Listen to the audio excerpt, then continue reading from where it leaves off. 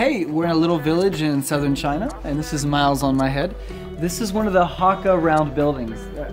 So they're built mostly for defense, as you can guess. It's pretty much impossible to attack this kind of thing. But the years that you need to defend are long gone, so now it's just this amazing big building. This one isn't doing so well, that's why there's giant poles holding it up. It's gonna crumble one day, those are full of cracks. No, you cannot go towards that building.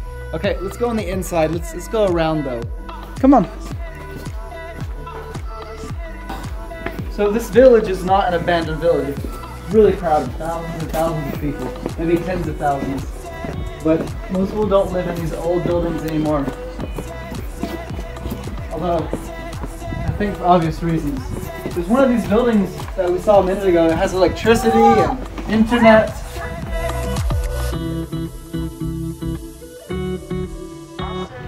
Okay, finally found the entrance. Let's go in.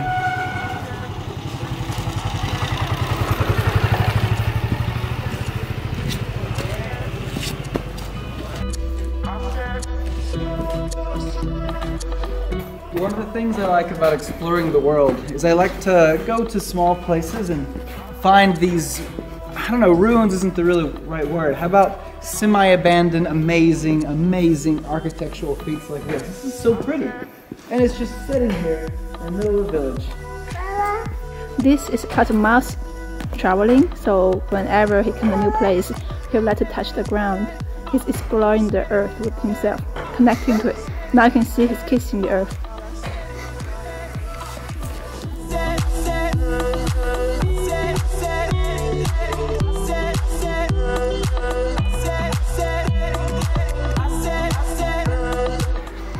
The air is fresh. It's just amazing environment. Such a beautiful building. Sadly, it is falling apart. But at least it's preserved for now.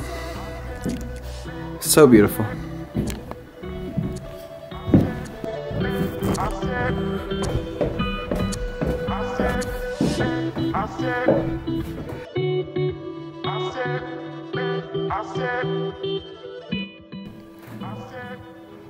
Supposedly this is Mao. I gotta say, doesn't look like his other pictures, but fair enough.